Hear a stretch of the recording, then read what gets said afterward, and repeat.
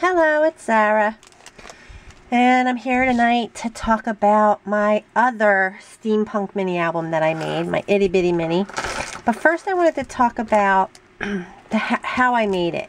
And I was debating because I knew I wanted to use my Bind It All.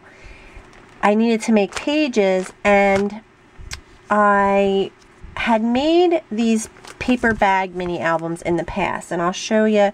This is one of my favorites, but like, it's basically you take a bag and you use the whole length of the bag. You can cut a little bit off, and then you take the corners off so it actually looks like a tag, and you fold the front of this down and you make your pockets that way. So here's one that I made, and I never put, this is like one of the first ones I ever made. Gal 1, I think her name is. I'm gonna look and I'm gonna put it in the description box to let you guys know. She has a tutorial for it, and I was like, it was one of the first ones I found of a mini album, and so I was playing with it. So this is it. This is the paper bag, and she had you cover the entire bag with paper and use your X-Acto knife to trim it out. So that's why everything is really snug up to the edges. And so you snip your corners of the bag, and then you fold this half down and make the flap, and then there's a pocket there, and then there's another pocket back here, and I don't have anything in that. But then you flip it over, and then here's the pocket that the bottom of the bag makes. So this is the bag, and you just adhere this down, and that makes your pocket there. You do it again. So this is a tag here. So anyway, and I bound these with these binding rings. So this is one of the earlier ones I made. I like how this one came out. I did put a chipboard cover on this one and just use some Halloween paper, and these are made out of like manila file folders. I made the tags, and then I put a regular because the back pocket isn't as deep as the first pocket. The first pocket goes all the way down, but the second pocket only goes sort of some of the way down. So this is this one, and you know, you just put a journaling spot in that pocket. I like how this one turned out because of the paper. It was so cute. So anyway, so that's what I decided to do for my Itty Bitty Mini. But I wanted to, because these bags are 3.5, I think, wide. Let's see, I'll use this. Yeah, 3.5 wide, so I was good. And then I just had to make this like 4.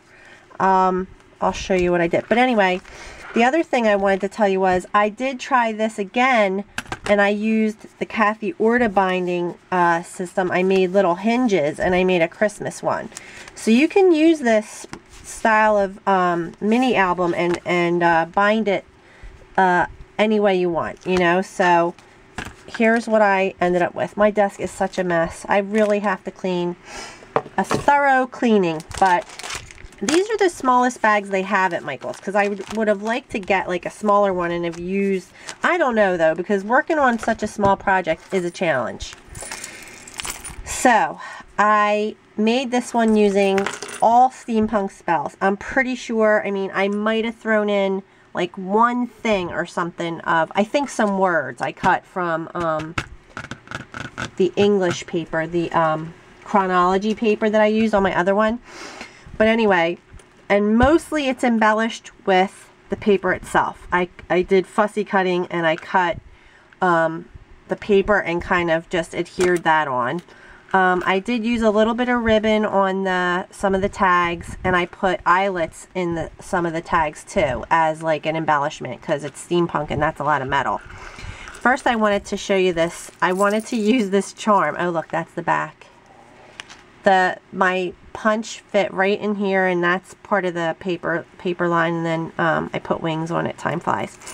But this charm, I changed it because it didn't match this paper as well as it matched the other paper. But one of my favorite things I made was, she's from the paper line. She's like on a like one of these. Look, it's like it's actually a stamp. I cut the stamp edge off, but that's her. And I had the 8x8 paper pad, so I think that's what I got this from. And I just glued it onto the back of a cabochon, and then cut it around the edge, and then glued it in here, and it turned out so cute. And then I hung this owl on there because he kind of matched because of the rose and everything. I have a black skull, some wings. Oh, this is a clock. I think everybody's seen these clocks. This is a jewelry finding, so I did that. But look, this is new. I don't even know if I think I put it away. This chain was on clearance at Michael's today. I happened to see it, and it's nuts and bolts. And I definitely put it away. That's one thing I did put away. But look, so I just used, it comes in silver and black, but they're like little bolts or nuts. What are these? These are the nuts? I forget. So I just put 2 of them on there. A little phone, a little heart with wings, and I hung a key and a lock from it. And then at the top I have a crow and some feathers. But I don't know. I think it looks okay. I like having something going on. I tried a couple different ribbons over here. I don't have a lot. I have seam binding now, but I didn't have any burgundy, and I don't know. So anyway, all I did to the front was adhere the lady, the steampunk lady from this paper collection, and mostly I use glossy accents to accent everything, all the paper. I adhered these gears onto the paper, a little corner piece, and a rose. And I just glossy accented like anything that kind of looks like glass or anything. So that's the cover. And then inside, again, I glossy accented the eyes of these owls and just kind of put them on to add something to the paper, and I put these tags in there. These are just totally cut from the paper line, and this one too, and they're plain on the back so you could put photos, but I wanted to have ribbon over here, so see how that one's shorter. And then this page, oops, I put it in the wrong pocket. This page is the back of the bag that has where the pocket is made from the bottom of the bag. So then you have these other little cut aparts. I mean, there's tons of them, all this size. And I just made a little booklet. You could put little photos or journaling in there, but that was just like little to stick in there. And I fussy cut these flowers from the collection and adhered them, fussy cut that and this little crow and adhered them as part of my embellishments. And then it's like a big tag, and it has journaling on the back, Vintage Voyages. And then this is another one of those stamps, and I corner cut these to make them look more like a tag, because it looked really kind of too much when if I didn't cut the corners off, it didn't look right, because these are cut like tags. Like if you take it out, see how it's like cut like a tag? So it's stubbier because I cut them down to, I forget how big, but like let me measure that real quick. Let's see how big I did these. Oops, I can't tell. 4. Because it can't be bigger than 4 inches. That's right. So these just happen to fit perfectly. I mean, they come out a little bit, but I thought it would be okay. Oh, this page is cool. I just used all this is Steampunk Spells again. Made this little owl booklet here. I just adhered all these gears to that and put a gear here, and a fussy cut out an owl here and put him here. And clocks and cogs. These are words that are from the chronology paper. That's what it is. Okay. The words I did. And that just says Steampunk Spells. And see, I put a little eyelet in there just to give it something. A little metal. I didn't embellish too much. I hope I did enough. And then there's like a skeleton dude. And this page is just the paper. So pretty. I colored a few of the items in with pencils, like just to add a little something to it. Just a few things. I didn't do too much. This is just this was fussy cut from the paper, and I put stickles on it, so I used stickles too. And this says Vintage Voyages. That's from the paper line.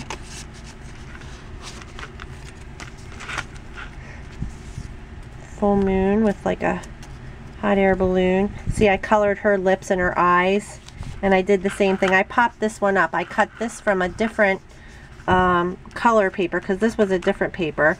I think this was actually a tag. It was from the bigger version of this tag. That's exactly where I got it, from my 12 by 12 pack. And then I just colored the eyes and the lips, popped it up, and I have a couple more tags. It's just all from the paper line, so these are cool. I have that, and then the last page, I just kind Alright, so that was 10 minutes, so we were on the last page. And it's just fussy cut again, all these different shapes from another piece of paper, and then I just glued them on. I don't know, maybe I think I should glossy accent them because they're not standing out as much as I'd like. Steampunk Spells, Beware, and then I did glossy accent that little, oops, out of frame, little booklet, little clock. Come on, time flies. So, but I love the back. I love this. I had to put it somewhere, and I like it. Like, just in the middle of the back, it just looks good. So, I think I'm sending this one. I only signed up for one spot, and I don't know. I guess I could sign up for another spot, and then I'll get 2 back. That's kind of a good idea, actually. So, I could, let's see. I mean, because this one's good too. They both turned out pretty good. Boy, they're itty bitty mini. They are small. And I did use a 1-inch binding ring on this for the bind it all, but it's still got a little fat. I don't know how big they get, but it seems like, I mean, how many pages did I do? 1, 2, 3, 4, 5, but they're bags, so they're like double thick. They have 2 tags in each bag, so it's definitely, it gets thicker at the end. So but I don't know, what do you think, guys? Put the dangle with it. I just love this. Like, there was so many, I have so many pieces. If you could see my desk, like, I don't know, there's tons of things that I have cut out. I have like this little thing, I was going to glue the back of that together and make this little spell book. Oh, excuse me. I have this little one. I mean, there's just, oh, this is from something else. But like, there's so many cute things you could use. And like, look at this, the Book of Spells. Like, that's so cute.